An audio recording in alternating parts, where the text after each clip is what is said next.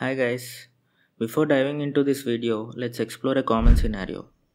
You are building a customer portal or a sales dashboard that requires users to log in with their Salesforce credentials and get data of top accounts and contacts from Salesforce. To implement this, you will need to create a login with Salesforce button that connects to your Salesforce org and authenticates users. But how do we make that happen securely and efficiently? For that, we need to understand about OAuth 2.0. OAuth 2.0, which stands for Open Authorization, is a widely adopted authorization framework that allows applications to access resources from another service on behalf of the user.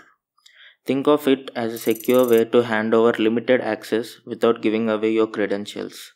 In our case, it's how client apps get access to Salesforce APIs securely. It's important to note that OAuth 2.0 is not an authentication protocol.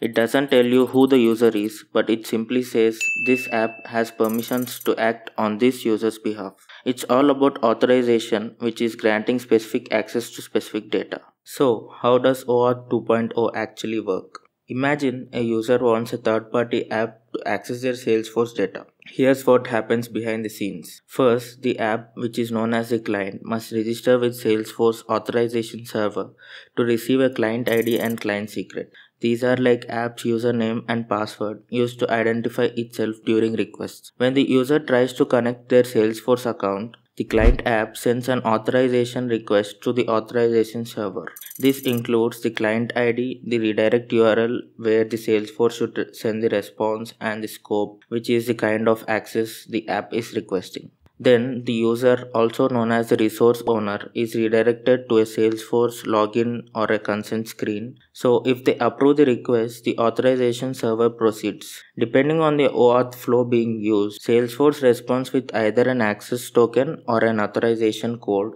which the app exchanges for token. Sometimes a refresh token is also included, allowing the app to get new access tokens without asking for user consent again. The client app then uses the access token to make authenticated requests to the resource server, in this case Salesforce APIs, acting on behalf of the user. Access tokens are usually short-lived for security, and when they expire, the app can use the refresh token to get a new one without bothering the user again. Salesforce offers various OAuth flows tailored for different use cases. For our scenario, we'll be using the OAuth 2.0 web server flow. This flow is based on the authorization code grant type, where Salesforce provides an authorization code after the user grants access. Our application then exchanges this code for an access token, which is used securely to access Salesforce APIs and fetch the required data. Let's implement the button now. We have a simple HTML and JavaScript application with a login with Salesforce button. When the button is clicked, it calls the handle button click function defined in the index.js. This initiates the step 1 of the OAuth 2.0 web server flow, which is requesting an authorization code. To initiate step 1, we need a few key components. First, there's the authorization endpoint, which is your Salesforce org's URL with the path services or to authorize. When you try to request an authorization code from Salesforce without including the required parameters like client ID, redirect URI, and response type, you will immediately run into an error. That's because Salesforce needs to verify the identity and the intent of the application making the request. To establish a valid connection, we use a connected app or an external client app, which acts as a secure bridge between the external application and Salesforce. It registers the app's details, enforces OAuth policies, and validates every request. Now let's create an external client app. The most important part is configuring the OAuth settings where we set the callback URL. It's the URL where Salesforce sends the authorization code as a parameter after successful authentication. For now, this points to our localhost environment. We also define the scope, which controls the level of access granted to users and determines which part of Salesforce data the app can interact with.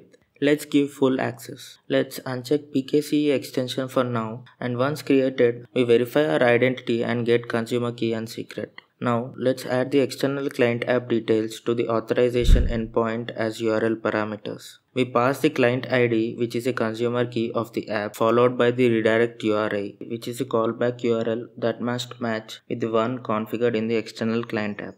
Finally, we include the response type which specifies the OAuth 2.0 grant type. Since we are requesting an authorization code, we set this to code. Let's combine all our parameters to get our final authorization endpoint. Now let's see the same implementation in JavaScript. Here we are constructing the URL and on button click we are just redirecting to the authorization URL. Now let's go to our website and attempt to log in. Yes, it's working. We will now try to enter our credentials, which is our step 2, user authentication and authorization. After authentication, we must authorize access permissions for the applications. Upon successful authorization, Salesforce grants an authorization code as a parameter in the callback URL. This completes step 3, Salesforce grants authorization code. Now, to actually access Salesforce data, we need the access token, which is our step 4, requesting access token. We will do a post request to Salesforce to the endpoint services OAuth 2 token and pass the authorization code granted. Along with the code, we pass the grant type, which is the authorization code, and we pass the client ID of our external client app along with the client secret, which needs to be securely stored in our application. Finally, we pass in the redirect URI as well. Now, if we do a post request from our JavaScript application, we will get a course error.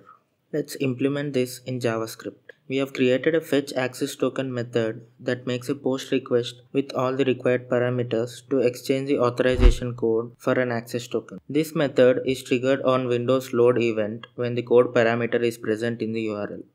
Let's look at the error which states that access to our Salesforce endpoint from origin localhost has been blocked by course policy. Now, to understand this error, let's understand about course. Cross-origin resource sharing is an HTTP-based header mechanism that allows a server to indicate any origins other than its own from which a browser should permit loading resources. By default, browsers only allow network requests from the same origin, which means localhost 5500 can only communicate with localhost 5500. In order to make requests to other origins, like in our case from localhost to Salesforce, cross-origin resource sharing must be enabled on the server. We have to configure all the origins that are allowed to make a request from different origins. Now, if we add localhost 5500 as an allowed origin and make a request, then it works. In Salesforce, we can configure this in setup by creating a new allowed origin. We should also enable course for OAuth endpoints to work. Course only applies to browser-based JavaScript apps. Server-side apps like Node.js aren't affected as it's a browser mechanism. Now, after adding the course origin, if we try to get the access token, yes, it works and we get the access token. But if you try to take a closer look at the JavaScript code, you will notice a critical security flaw. We are including the client secret directly in the front-end code and using it in the post request. This exposes the client secret to anyone who inspects the network calls, compromising the security and integrity of the external client app. Ideally, such sensitive operations should be handled by a secure backend server that safely stores the client secret and makes the token request. Now, let's quickly build an Express server that acts as a secure backend, where we safely store our client secret and handle the post request to Salesforce for access token.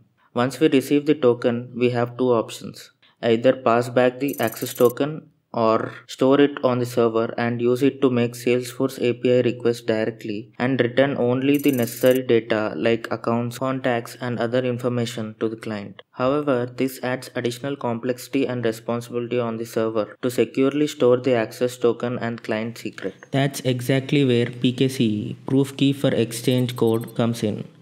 It allows us to securely perform the OAuth flow without needing to store or transmit the client secret by using a code challenge and code verifier. Let's see how PKCE works. In the PKCE enhanced web server flow, the core security mechanism lies in the relationship between two values, that is the code verifier and the code challenge. When the client app begins the OAuth process, it first generates a high entropy random string called the code verifier. This value is then hashed using the SHA-256 algorithm and base64 URL encoded to produce a corresponding code challenge. We will include this code challenge along with the other necessary parameters in the initial authorization request to Salesforce. Salesforce stores this challenge securely on its end and grants the authorization code. In the post request, we will remove the client secret and include the original code verifier. At this point, Salesforce regenerates the hash from the code verifier and compares it to the previously stored code challenge. If they match, the request is considered as valid and Salesforce issues an access token. If they don't, the request fails with an invalid request error. To implement this in JavaScript, we can create our own code verifier, something like this, by using the browser's built-in crypto API to generate a secure random string and hash it with SHA-256 algorithm to create the PKCE code challenge. We can also use the endpoint services OAuth 2 PKCE generator to get the code verifier and challenge. We'll use the generate PKCE codes function to create the code challenge and code verifier. The code challenge will be included in the authorization code request, while the code verifier will be stored in session storage so we can retrieve it later and include it in the post request to exchange the authorization code. Before trying out, let's go to our external client app and enable the require PKCE extension and uncheck require secret for web server flow. Now let's log in. And yes, we can see the access token in our console. Now, to summarize this video, we have explored multiple ways to integrate Salesforce using OAuth 2.0 web server flow. We saw how making direct front-end JavaScript calls is not recommended as it exposes sensitive information like client secret. While using a backend server is a more secure option, it adds complexity and requires you to manage and store secrets carefully.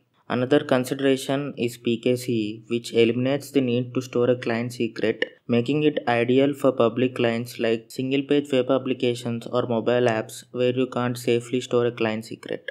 If you found this video helpful, give this video a like, drop your questions in the comments, and consider subscribing. Thanks.